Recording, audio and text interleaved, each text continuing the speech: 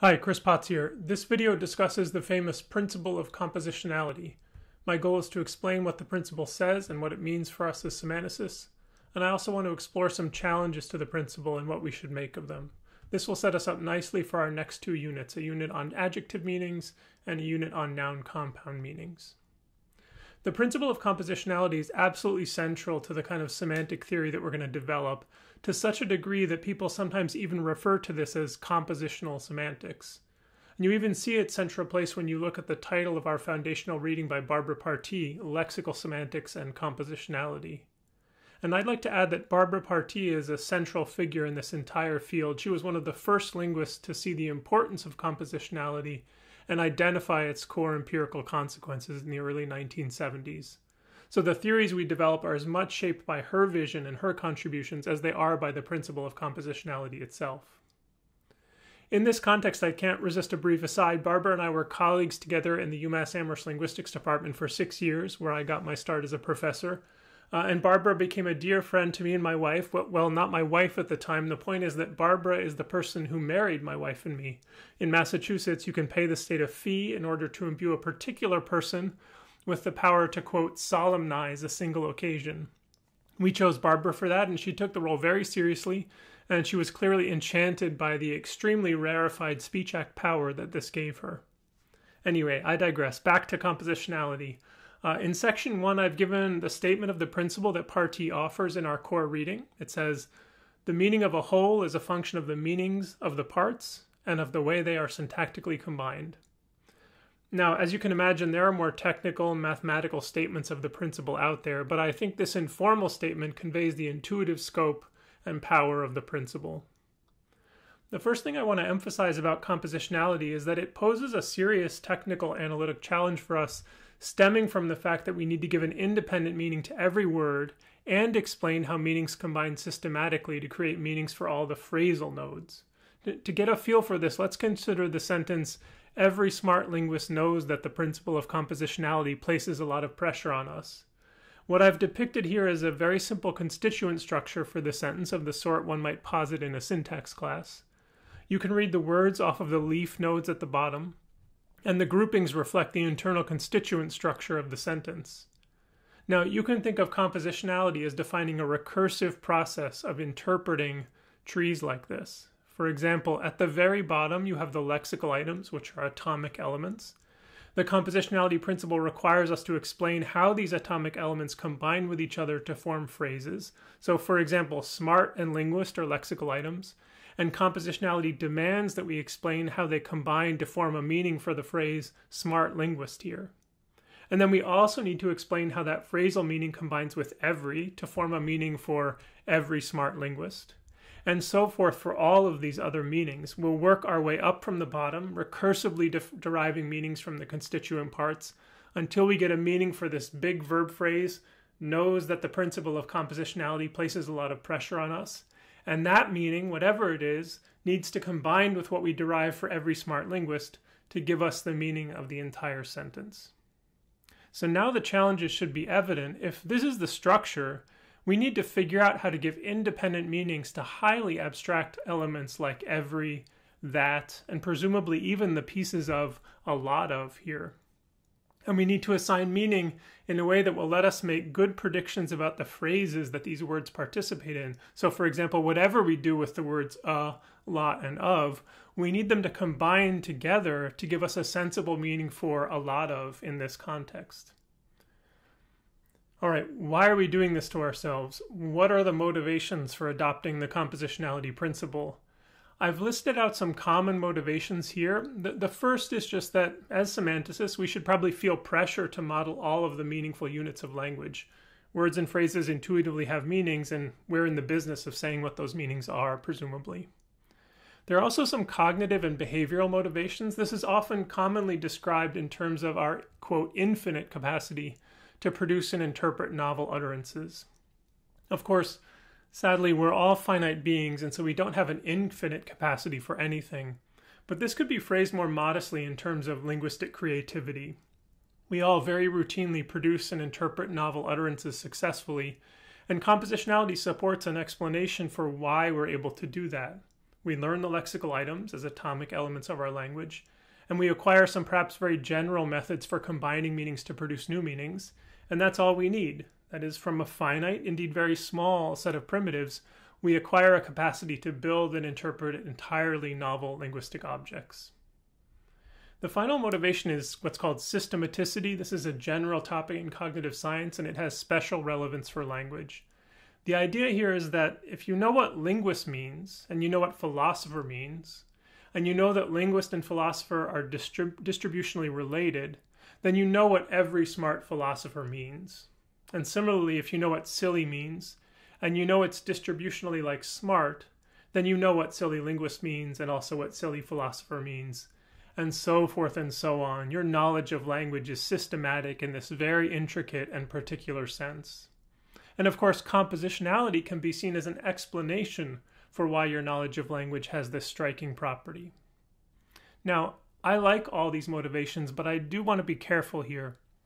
None of these motivations implies compositionality in any logical or conceptual sense. Indeed, compositionality is arguably a very particular and very restrictive way of explaining these observations. As you can probably tell by now, compositionality is in some sense a methodology, a way of thinking about how to conduct investigations of linguistic meaning. And Partee expands on this in this nice quotation here. Compositional semantics is typically a matter of working backwards from intuitions about sentences' truth conditions and reasoning our way among alternative hypotheses concerning lexical meanings, syntactic structure, and modes of semantic composition. Choices of any one of those constrain choices among the others. Some choices lead to dead ends or at least make things much harder. Others survive. Now, you can get a feel for this by looking back at my example.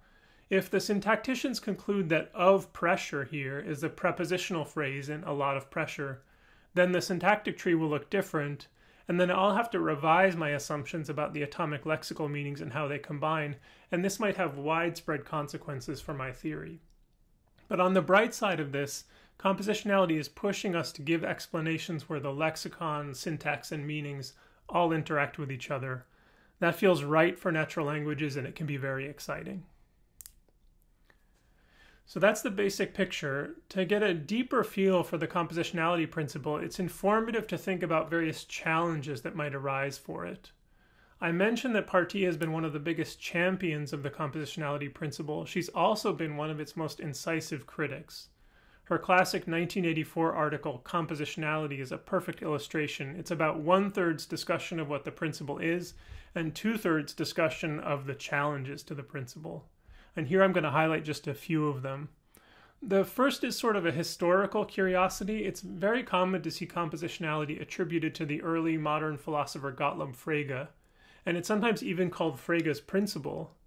However, as Jansen and many others have noted, this is odd because Frege actually only explicitly endorsed a principle of contextuality, which says one should ask for the meaning of a word only in the context of a sentence and not in isolation.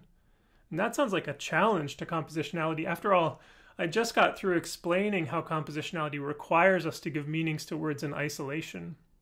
Now, I think the theory will develop is actually in harmony with this Frege and the perhaps mythical Frege of the compositionality principle, but it's still worth meditating on the apparent tension here. In terms of direct challenges, I think ambiguity resolution is a clear one that's worth reflecting on. For ambiguous words, the meaning we're most likely to assume is shaped by the surrounding context. So, for example, the word crane is ambiguous between a bird and a piece of machinery. If I say the crane flew away, then you're likely to assume that I mean the bird. And if I say the crane picked up a large steel beam, then you're likely to assume that I mean the machine. And if I say 3, you might be left wondering what I mean. That sentence is, I saw a crane on my way to class. In all these cases, though, you use or try to use linguistic and world knowledge to make a guess about what I mean by the word crane. And this is a highly non-local thing. You're using all the words in the sentence, among other things, to figure out what a single word means. And that seems like a challenge to compositionality. Now, the usual response is that semantics is about representations, whereas ambiguity resolution is about how people use those representations. I think that makes sense and it seems fine and all that, but I would again want to emphasize that this is a very particular way of viewing the world and language, and it's possible to imagine alternatives that don't make this representation versus use distinction. The second challenge is perhaps easier to sort out. Partee calls this the challenge of things being in the wrong place. For example, a prominent reading of sentence 4, an occasional sailor strolled by, is one we might paraphrase as, occasionally a sailor strolled by. Here it seems like the attributive adjective has leapt out of its noun phrase to become a sentential adverb. In 5, we have a classic case of what's called scope inversion. The maxim, all that glitters is not gold, has two readings. The surface reading would seem to say something like, if X glitters, X is not gold. Now, that's straightforwardly false, since gold often glitters. The intended meaning is one where the negation and the quantifier all have switched places. It's more like, not all that glitters is gold. By the way, here's a funny instance where these two readings seem to be in play together in a way that's admittedly quite confusing. For cases like this, the usual response is that the logical form may be different from the surface form, and compositionality is defined on logical forms. This makes good sense to me, and I think any theory will have to grapple with these clear mismatches between form and meaning. And on balance, it seems to me that thinking in compositional terms has helped us make progress on understanding these interesting phenomena of things being in the wrong place. The final challenge I want to mention is noun compounds. Partee discusses noun compounds, and she directly states that they have meanings that are not derived compositionally. She says, in compounds, there is no general rule for predicting the interpretation of the combination. A toy store, in typical context, is a store that sells toys. A toy box is a box that holds toys, and so on. Semanticists in general do not expect a semantic theory to provide a compositional semantics for compounds, but do expect a compositional semantics for modifier head constructions. The reasoning is that native speakers cannot generally interpret a novel compound on first hearing on the basis of knowledge of the language alone, but can do so for a novel modifier noun construction. We're going to critically examine these claims using the paper by Levine, Glass, and Jurafsky titled Systematicity in the Semantics of Noun Compounds, the Role of Artifacts versus Natural Kinds. This paper finds that while noun compounds may not be compositional in the strict sense of the principle, their meanings are predictable in many ways, suggesting systematicity of the sort I described above, without, though, all the restrictive consequences of compositionality itself. The paper is really innovative in terms of its empirical methods, and I think it offers deep insights about the compositionality principle itself. So stay tuned for that later in the quarter.